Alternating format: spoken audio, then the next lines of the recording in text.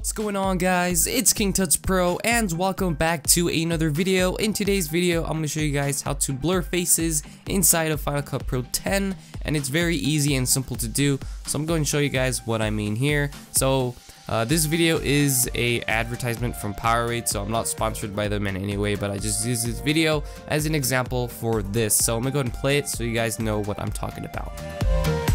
So that is pretty much what we're going to be doing, is we're going to be blurring a face. Now, of course, this works with any video. So to do this, it's very simple. Let me go ahead and just start from scratch. So you want to make sure you import your footage into Final Cut Pro, of course, and once you have done that, you want to select a part where you want to blur the face. Of course, you could import the whole entire footage if you wanted to, but either way, you're going to have to select a part of it. You could also split the clip, which is what I would recommend, or use the range selection and select a range from where you want it to start and where you want it to end. And then all you have to do is, if you haven't imported your video yet, just press E on your keyboard twice, and that will make it will make 2 copies of the video clip. So press Shift Z to make everything fit into the timeline, and I'm gonna just take off the sound so we don't hear anything. So if I play it back, this is what we got. So it's just pretty much the same exact footage, just repeated again, and we're gonna be using that as our main footage. So to do this is very simple. All we have to do is make sure you're on your first clip here.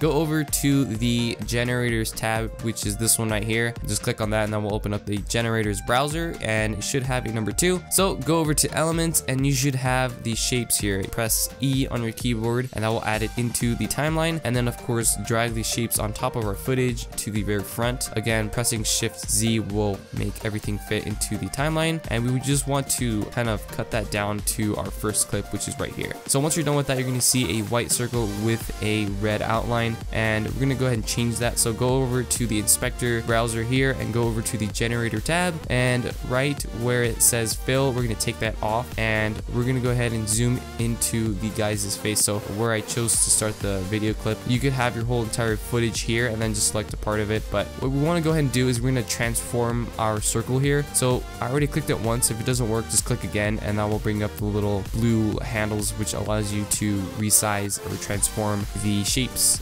element here. So now we're gonna have to add keyframes to actually track the guy's face so it could blur it. So every time he's moving, the shape will follow his face to wherever he's moving. And to do that, it's very simple. First, you want to go ahead and click on this little diamond with a plus icon, and that will add the first keyframe. Make sure you're on your shapes layer here, and you want to go ahead and get any of the corners here and just make it smaller. You want to make sure that his face, the circle, is bigger than his head.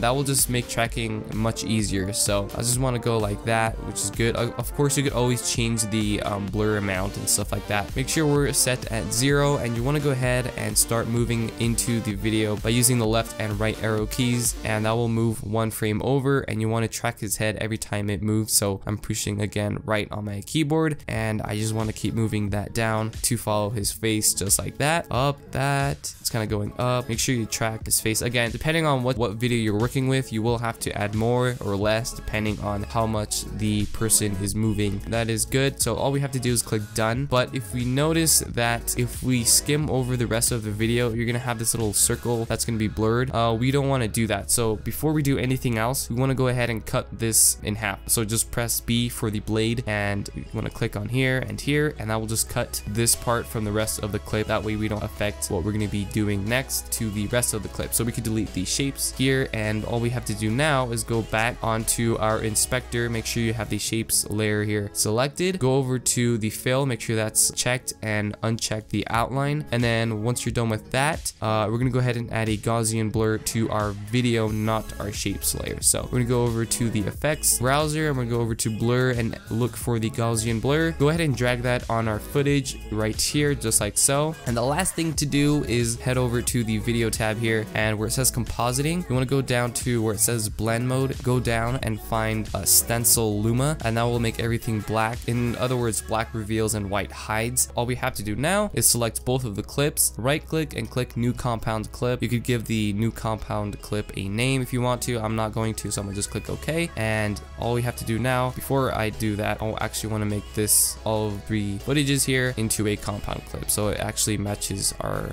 video here, which should be the same time. So again, just do the new compound clip, click OK, and then drag our footage here on the bottom. So now if we play it, you can see that it is following the guy's face. Now I did do a small little error and it kind of disappeared, but you could always fix that by moving 1 frame over, and then that should take care of that. If you have a lot of footage, all you have to do is just create a mask for each footage, and then select all of the videos and right click and do a compound clip, and that will do everything. So if you found this video helpful in any way, then please leave a rating below. That will be much appreciated. If you want to make KingTutsPro happy, leave a like, comment if you guys want to see another video. Also guys, I'm going to be leaving a straw poll in the description so you guys could vote for a next video. The video that has the most votes will be the next video. Make sure you go down in the description, click on the straw poll, vote for which video you guys want to see next, and that is all for today. So I will catch you guys on my next video. Until then, peace out, take care, and enjoy your day.